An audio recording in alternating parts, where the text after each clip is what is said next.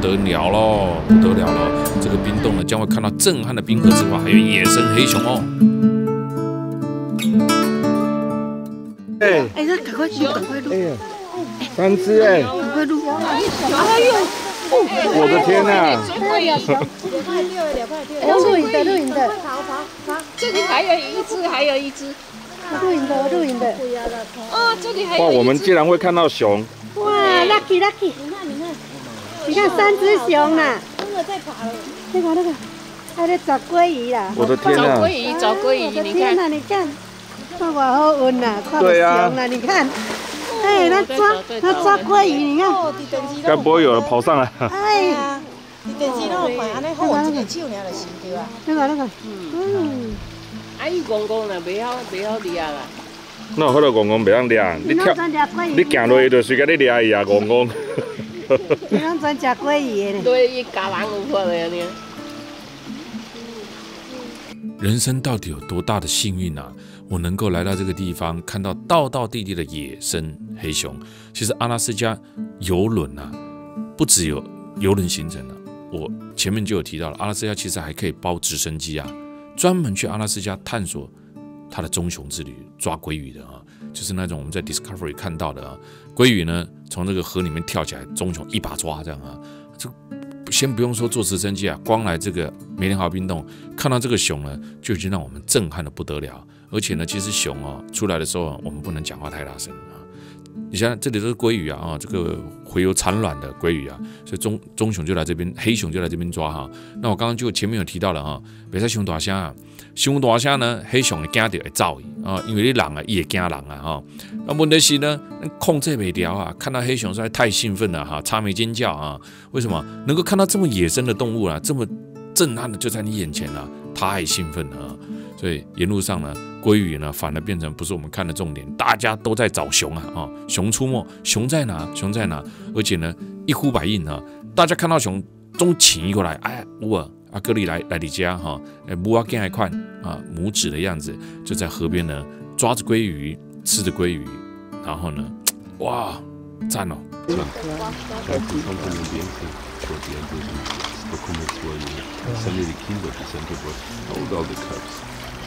！Yes, sure. Hold on.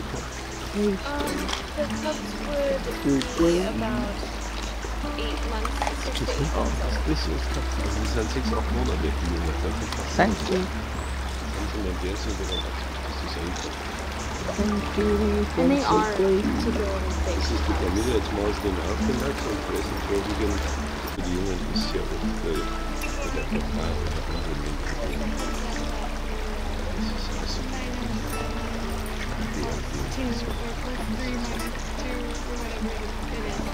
muss man schnell fotografieren. 看到这些黑熊有没有看到啊？这些黑熊呢，已经不愁食物了，因为这些鲑鱼呢，自然产卵之后死掉以后就死在河边了。那这死在河边之后呢，黑熊呢就根本不用捕捉啊，轻轻菜菜的掠掉。而阿拉斯加现在的黑熊呢，是世界上黑熊密集度最高的地方啊。它为了因应长达7个月的冬眠，黑熊必须补充大量的能量。这个时候，鲑鱼洄游阿拉斯加延续族群的季节，成千上万的鲑鱼就逆流而上，必须赶在冬眠之前补充足够的蛋白质的黑熊是无法抗拒的响宴啊。于是呢，鱼跟熊2种生物就展开了拔河，这些拔河就开始出现了特殊的熊吃这个什么鲑鱼大餐啊。鲑鱼一生的循环写照，母鲑鱼在小溪交配产卵之后，生命便告终，新的生命才要开始。而它告终之后，它身体啊就送给了当地。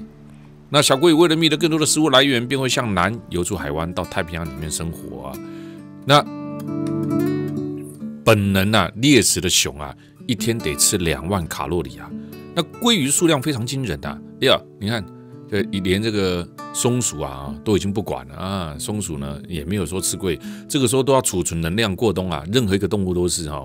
所以呢，鲑鱼数量惊人。那这里呢，常常呢就会有鲑鱼因为产卵之后死掉，因为体力耗尽嘛死掉。所以呢，伙食太充足的熊通常不会吃下整只鲑鱼，只吃什么？搞不好一粒甲鱼啊，因为量伤这样，一种甲最丰富的鱼卵跟鱼脑，其他都不爱吃啊。啊，那无物件吃熊够可怜呢，啊，就是物件伤这些就是安尼。黑熊的生存技巧是什么呢？将自己的身体能量最大化，应付即将来的漫长冬天。在长达7个月的冬眠之前，它要吃很多，吃很多。黑熊之所以变成夜行性动物，是为了避免人类。它无需防范人类的地方，几乎可以活跃一整天，花上20个小时觅食啊。为了存活，不同性别、年龄的熊在捕捉鲑鱼的时候有不同的考量。母熊生下小熊之后，会养育它们超过1年，不只是喂食，和人类一样，小熊会跟着妈妈一起走啊。妈妈在捕猎鲑鱼的时候，会选择树林旁。我们刚刚有看到了，以利呢，它快速可以藏匿自己的宝宝。那免得呢，它被更大的成年公熊呢驱逐打架，所以呢，这就是黑熊。来，我们现在呢讲黑熊之外呢，我们现在又看到了另外一个重点，这个地方叫做梅田豪冰洞。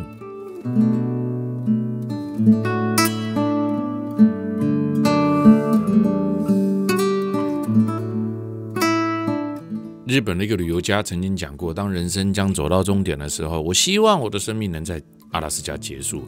这个人叫做星野道夫。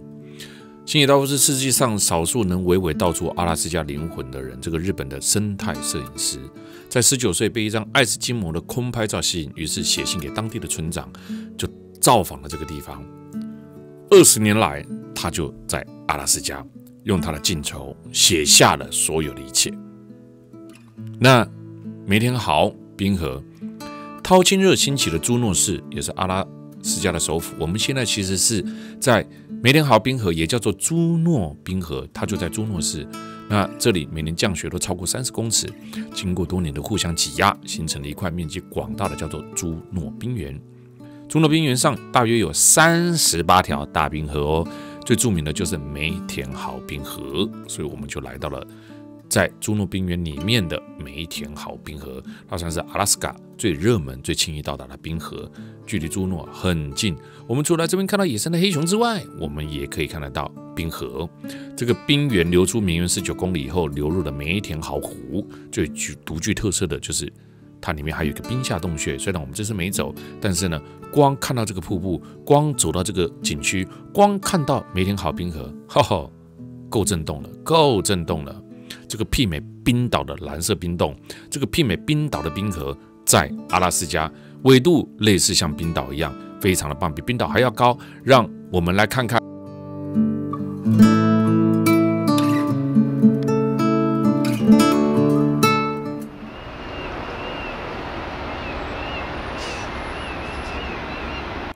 看到了梅田豪冰河，看到了野生的黑熊，天气也有一点变化。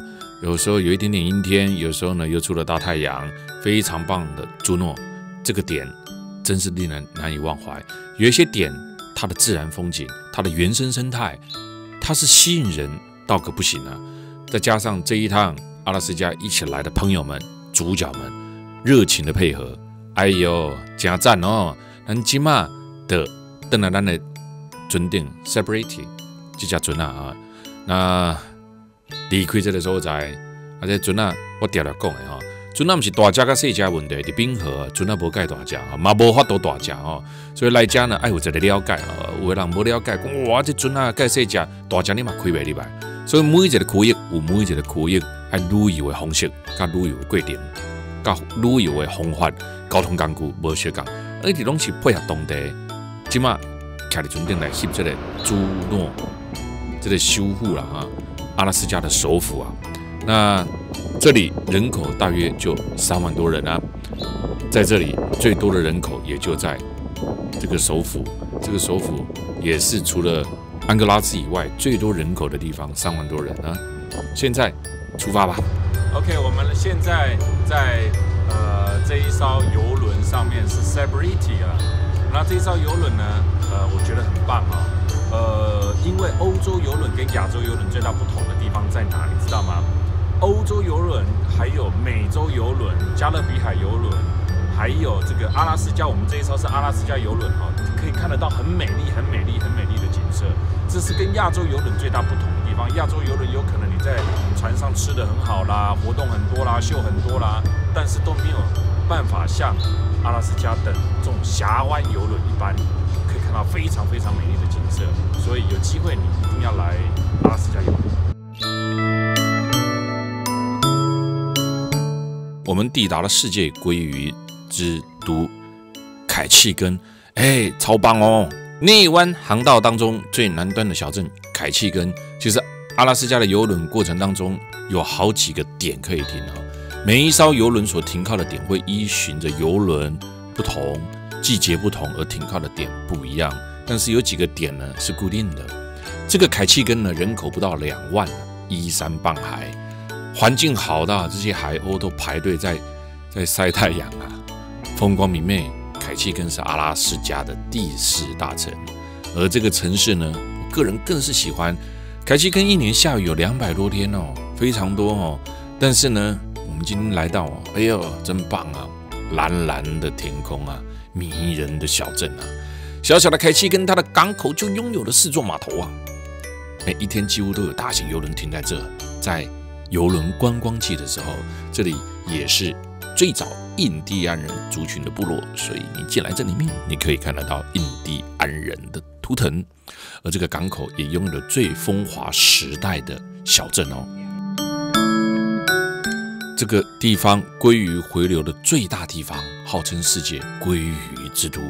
好天气，好心情，让我们来走走，在原住民图腾的雕塑公园里面，我们现在呢跟着我一起走进去。这里面其实它天气变化很大，一下是阴天，一下是晴天啊。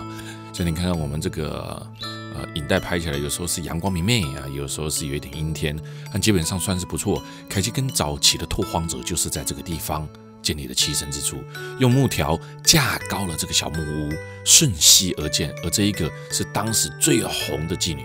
让你们看看当时最红的红牌是长这个样子啊，所以呢，他就打在外面，告诉你呢，以前这个地方也因为码头，也因为港口，这里呢以前最热闹的小街道就是这一条沿溪而建的高脚房屋，而这个陶丽之家以前的红灯屋啊，刚刚那一个女生就叫陶丽啊。你看看这些鲑鱼回流之后呢，为这个生态带来了多大的食物链啊，喂给了熊，繁衍了下一代，喂给了海鸥，哇，不简单啊！鲑鱼之都，我们沿着这一条溪近看鲑鱼回流，这条溪的鲑鱼呢，也着实的让我们最大的震撼。为什么？鲑鱼多到就像你来到了 Discovery 里面的这种场景一样啊！沿路上都是，这个地方包含了鲑鱼，包含了熊，包含了老鹰，太多了。栈道下清澈的海水里面，流着这一些从大海里面游回来的鲑鱼。这些鲑鱼呢，就沿着这条溪一路往上走。凯契根也是阿拉斯加雨浪最多的城市。我们来到这边，竟然那么的幸运，有阳光。小七街原本是红灯区，现在刚好是退潮的时间点，很多的鲑鱼因为呢游尽了、游累了，就怎么样？就把它的生命呢贡献给了大自然。这里拥有了世界最大的图腾收藏，这些图腾呢更是来自于早期的开拓者。这里我们沿着这一条溪流，慢慢的往上走，来去看看这个鲑鱼回流的河岸。它到底有多少鲑鱼？这条鲑鱼呢，展现出来的，让我们着实觉得，哎呦不得了！有这个机会可以来到这。这里其实最早除了鲑鱼之外，也是木材、矿产业形成的一个经济城市。以前是第一城啊，因为什么？它因为以前最常是向北航行船的第一站，靠岸的港口。有的现代的建筑，有的沿溪建的老城区，在这儿，让我们慢慢走吧。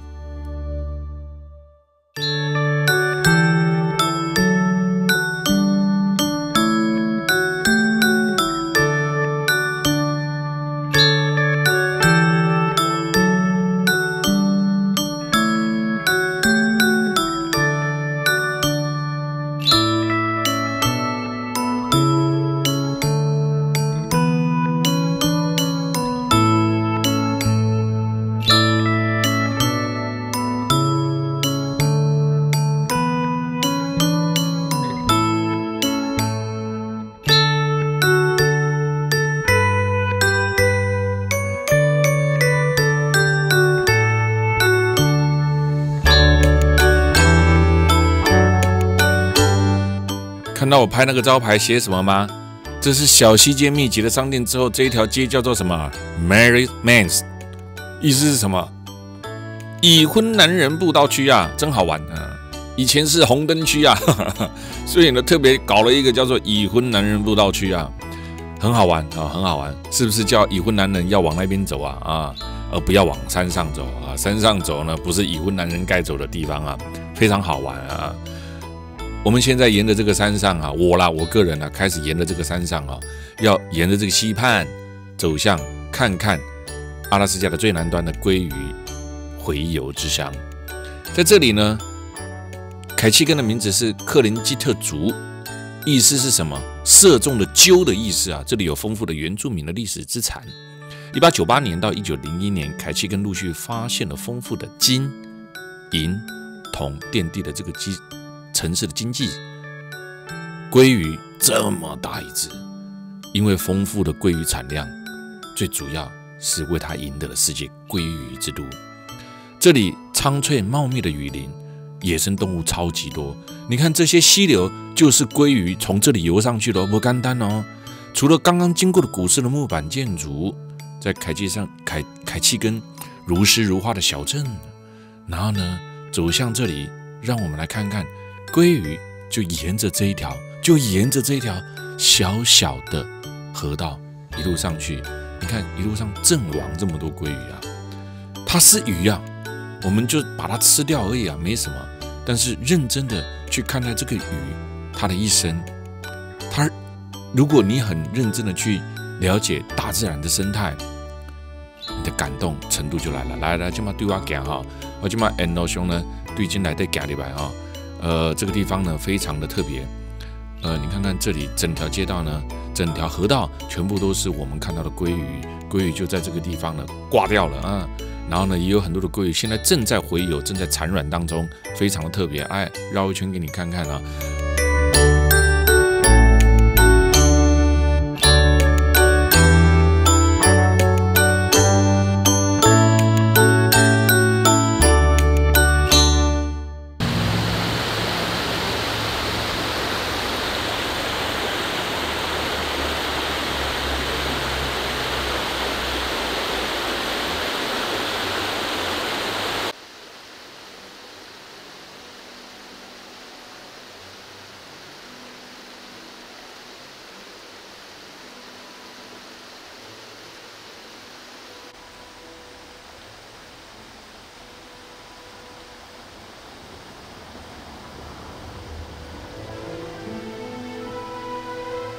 多不多？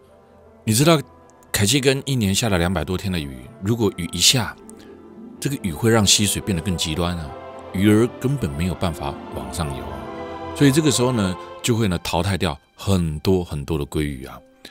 我们从刚刚最有名的叫做什么鱼梯啊，鱼梯，他们必须跳过这个鱼梯才有办法到第二阶段，他们还没到达终点呢。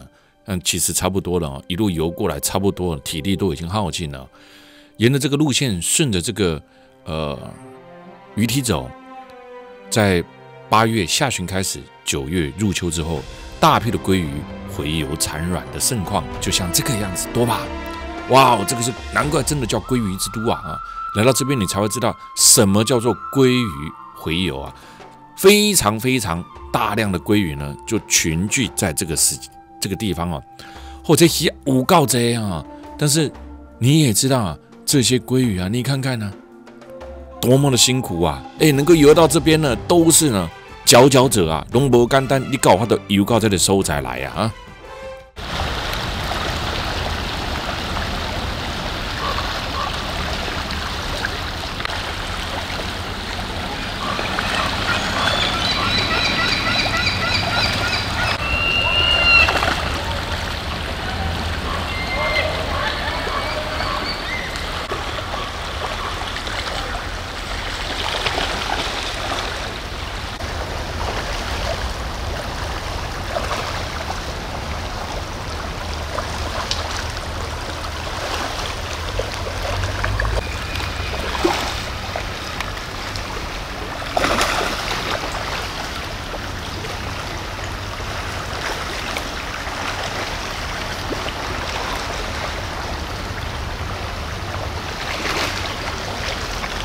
旅游除了历史文化背景之外，当你看到最原生态的野生动物，你看看这里的海鸥在做什么，在等待的吃这些鲑鱼啊，残不残忍呢？他们这边这么浅的浅滩，他们必须逆游而上，他们必须得游上去，就这么浅的浅滩，除了刚刚有鱼梯之外呢，他们还必须经过这个浅滩，再往里面走，再往上面走，找到他们的出生地。这大自然太奥妙了，奥妙到让你不敢相信啊！他如何去找到的？而这一等我们常常在 Discovery 看得到的场景，竟然活生生就在我的眼前上演了。来看看鲑鱼洄游。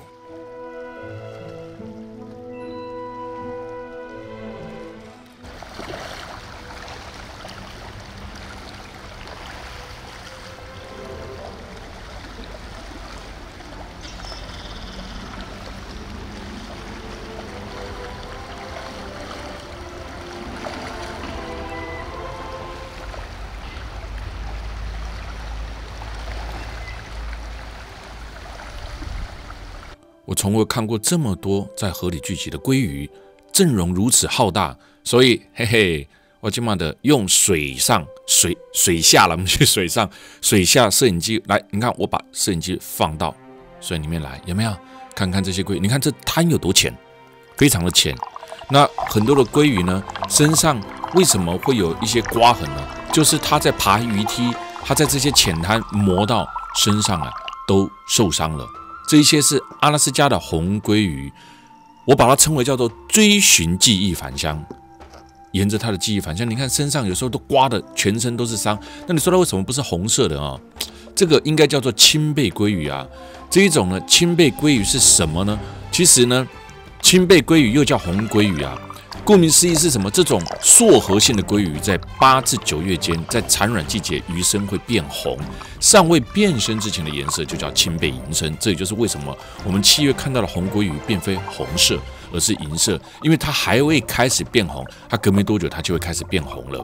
红鲑鱼的生命周期，红鲑鱼返乡进入淡水之后，它就不跟你讲物件，一对开始无讲物件，一路的游到伊的上游故乡，大部分的鲑鱼都漂移。剩下的没几只可以游上去，颜色、形状产生了奇妙的变化。不但鱼身由银白转鲜红，鱼头转为橄榄绿，雄鱼的背也会明显的隆起啊。它的下颚伸长，牙齿也露出来，这样厚道，面目变得很狰狞啊。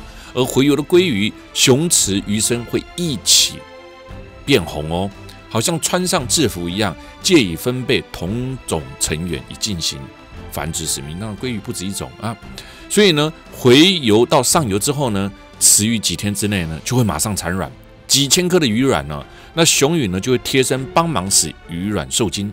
这些雌鱼为了受精卵呢，反复的怎么样，就是把这些受精卵放在那个沙粒上哦，让这个什么受精卵呢，不被流水冲走啊。所以等于是什么呢？它们呢是体外受精啊。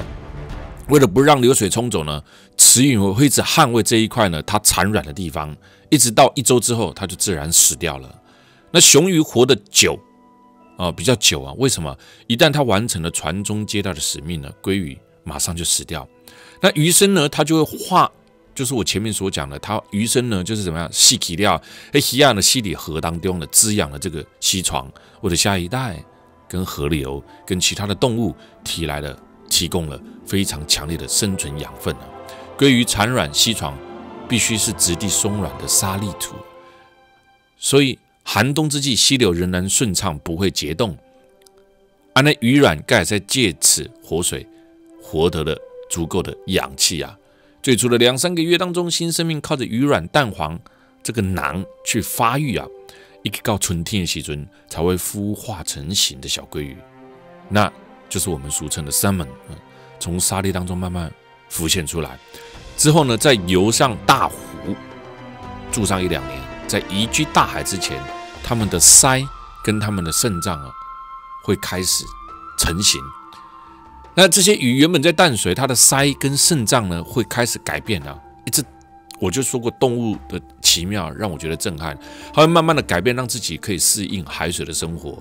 在北太平洋待个2-3年之后，就开始洄游，之后，他凭借着记忆中淡水的味道，千里迢迢的回到出生的故乡。这个自然的现象周而复始。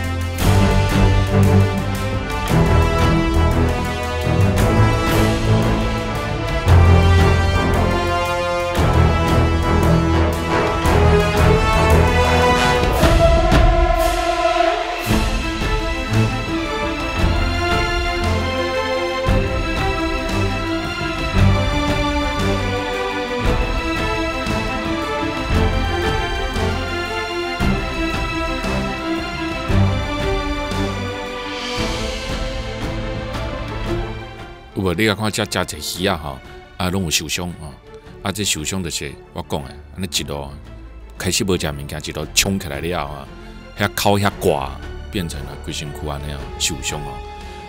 越过瀑布，越过溪流，越过渔船，我现在走到这个桥底下，聚集了非常大量的鲑鱼啊，所以我就用水下摄影机让大家看一看啊，尽量不去破坏这原始的生态啊，但是却让大家能够了解到这鲑鱼的生态啊，鲑鱼闯熊关，除了鸟之外，还有很多的熊在这边呢、啊。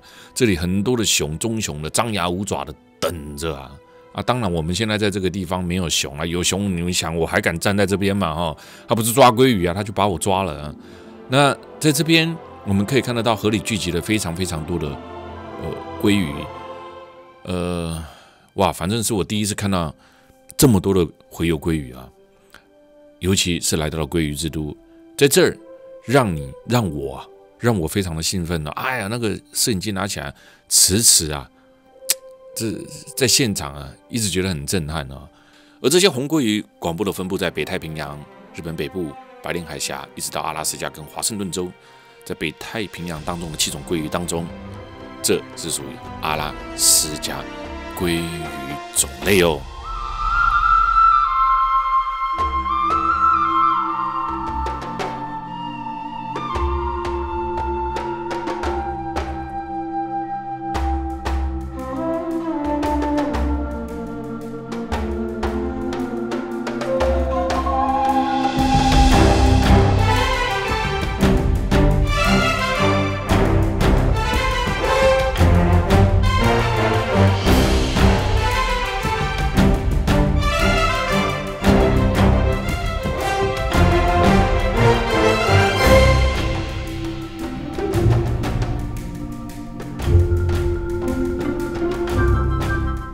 凯契根的鲑鱼回流，世界鲑鱼之乡，这个地方拥有了我觉得可以算是在 Discovery 上面你可能看得到很多的鲑鱼回流的画面啊，但是远不及你亲自来这个地方，亲眼来看一下，整条河流全部塞满了鲑鱼，这些鲑鱼呢全部都是从海边逆流而上，准备呢到山上去。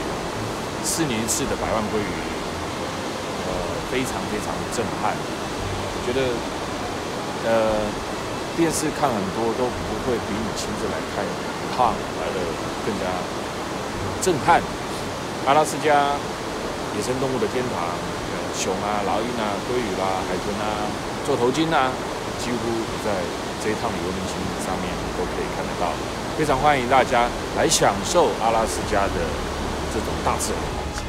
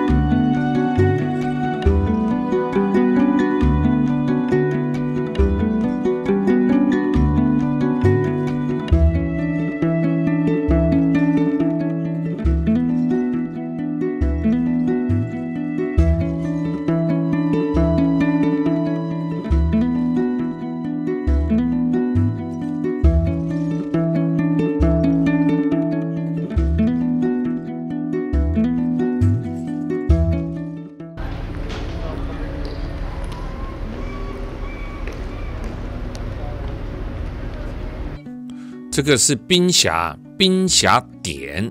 这个冰峡点呢，最早呢起居的呢就是印第安人啊。而冰峡点呢，最大特别的点呢是呢，这里最早的时候呢，留有非常多的鲑鱼的加工工厂啊。冰峡点因为没有太多的居民，倒像一个大型的博物馆，展示了20世纪初期鲑鱼在这边盛行的情况啊。所以来到这里也是看到真侪工厂，真侪咧做鲑鱼的拢踮这个所在啊。这边那个星星有那个齿状，有没有？哎，跟咱有迄个。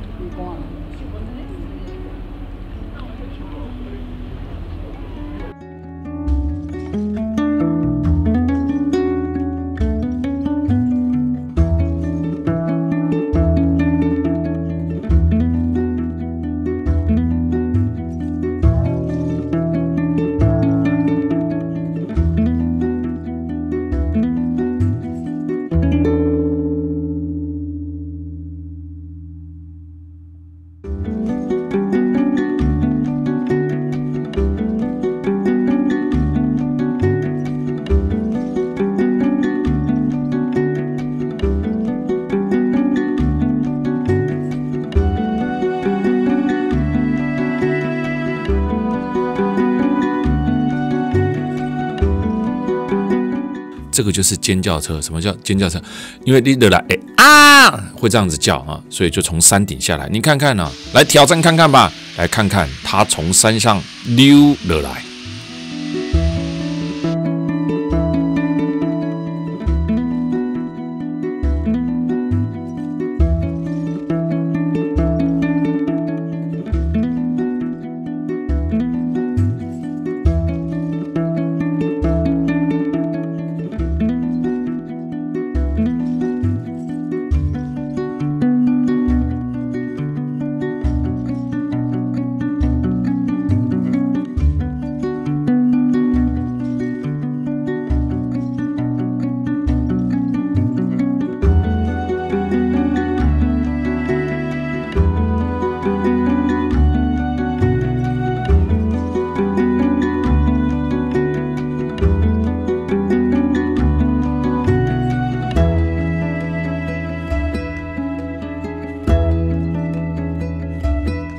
现在烧这个木头，他们喜欢烧这个树木，那个香味啊，印第安人呢，冰峡点。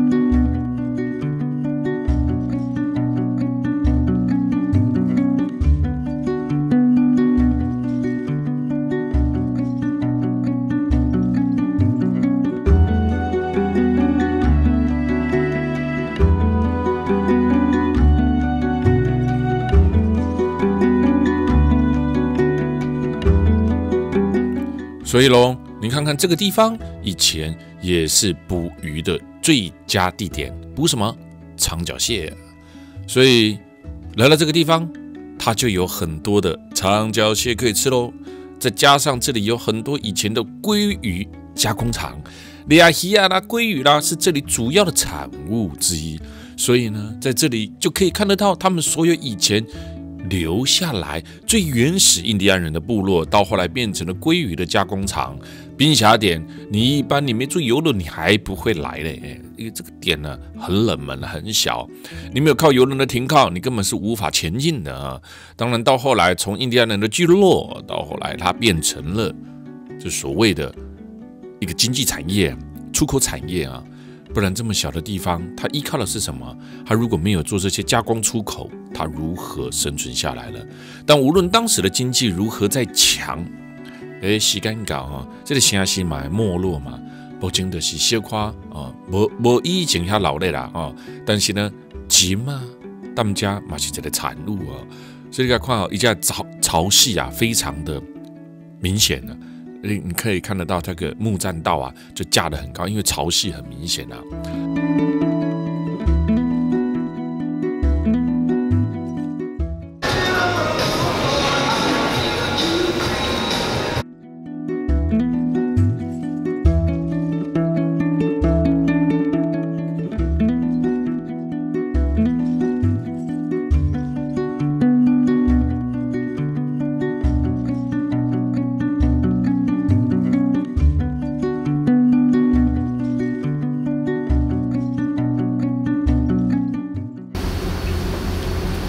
大家好，我是小王。今天我们来到了冰峡点。这个冰峡点，这个峡湾是一个捕鲸的地方啊，所以在这个峡湾上面呢，我们也可以看得到很多的座头鲸在海面上跟着我们的游轮一起进行啊。所以一个特别的点就来了啊，阿拉斯加野生动物的天堂。你任务去南非，可以看得到野生动物，其实来阿拉斯加你一样可以看得到鲑鱼啦、老鹰啦、熊啦、麋鹿啦、金鱼啦、海豚啦，你可以看得到。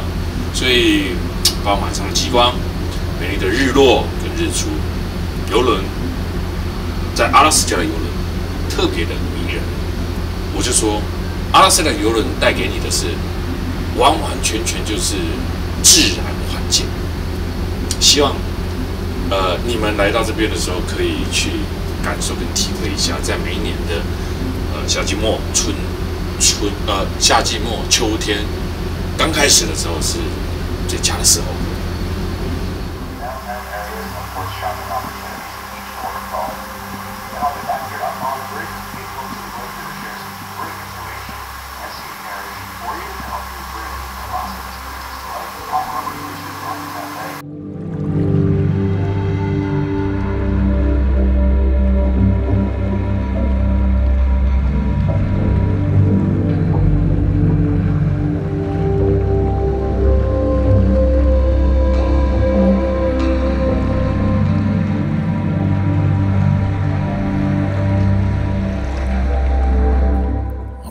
冰峡点，冰峡点过程当中呢，我们就可以看到鲸鱼了。那其实船长过程当中都会广播啊。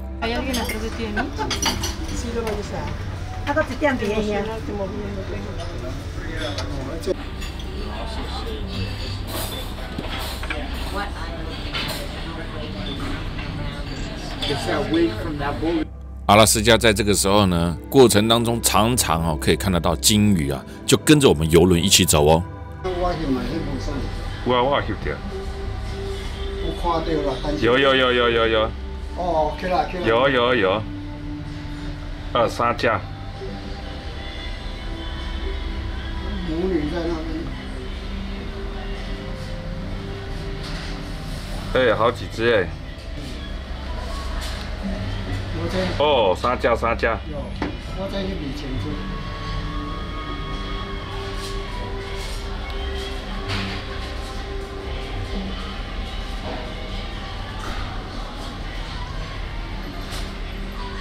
我顶不了，沉下去。现在开始计时，看几分钟了会出。照片啊！在呀！照片了。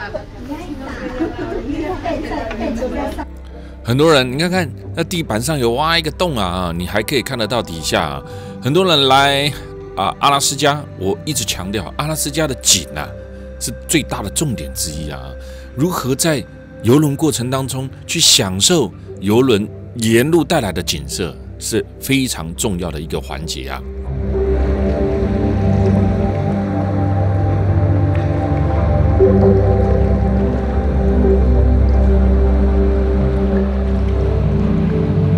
我离开了美丽的契尔根，再次上了精英千禧号冰河游轮，航程慢慢走向了尾声。我们准备停靠在加拿大的温哥华，游轮可以从温哥华坐，也可以从阿拉斯加坐，有2个地方。无论如何反正呢就是看你进出点是哪一个，但是都会航行到美国的阿拉斯加这一些河道上、冰川上，让我们看到这么原生自然的野生动物。在船上享用的这些餐食，我个人非常非常的喜欢像这样子主题式的游轮啊，有景可以看，不是整天待在游轮上的，是我个人啊。但是这些游轮呢，往往我们压力也很大。我为什么说我们压力很大？因为呢，这些游轮的最大的问题是什么？这些游轮呢，比较头痛的问题是，因为往往客户要去报名这个游轮啊，他并不会非常早的就去定位啊。但其实你知道吗？机位不好定，游轮它有2个定位要定，包含游轮的舱等更不好定，所以往往呢，时间到才开始报名的时候，完全都很难作业，而这团体呢就很难成型，所以有时候会觉得可惜了一点啊。所以当下一次我们在看到游轮的时候，记得要提早定位，才能够看得到这一切